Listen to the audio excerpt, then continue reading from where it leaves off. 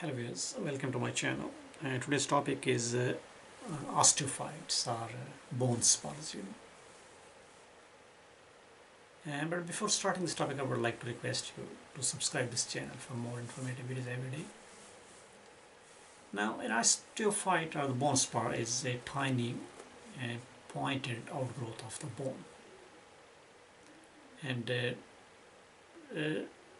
they are usually caused by the local inflammation such as from degenerative arthritis or tendonitis, and they develop in the areas of the inflammation or the injury of nearby cartilage or tendons.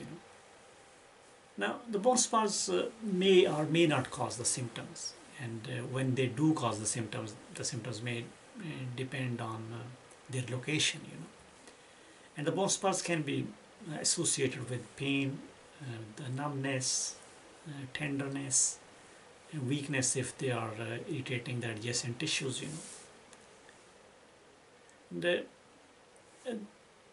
These bone spurs are detected by imaging tests, such as plain X-rays or ultrasound imaging, or maybe further advanced imaging like CT scan and MRI scan.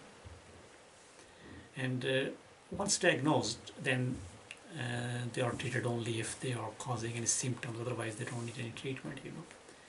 And if causing the problems, then the initial treatment is directed towards decreasing the inflammation and avoiding the injury when possible.